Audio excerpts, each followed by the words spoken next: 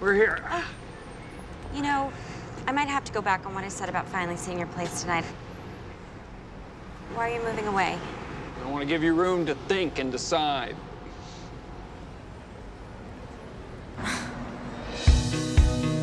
Most girls' plan is meet a guy, love, have a baby, but I don't know if I have what it takes for everybody's regular plan. Son, I have some disturbing news. What? I'll wait till you get here. Tell me. They are going to indict you.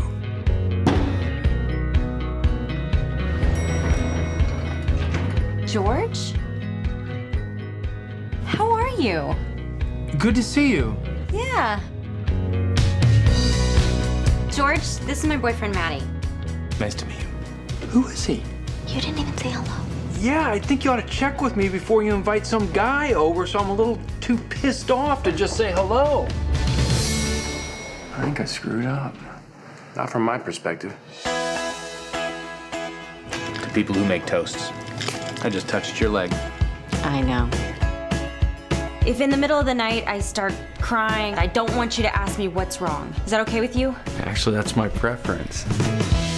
What sort of trouble are you in, George? Currently unemployed. I'll soon run out of money, and I'm the target of a federal investigation. You're a real chick magnet, aren't you? Son, we are in a rapidly evolving situation. Don't tell me. George. Are you gonna make me literally run from bad news? You do not have the luxury of not... Taxi? No, I just have to figure out where I'm going. And we're gonna be fine with our hearts in our hands like loaded guns. Sorry. I wrote something out that I want to say to you. I went nuts when you left. I broke a lamp. Okay, read me the thing. That was the thing.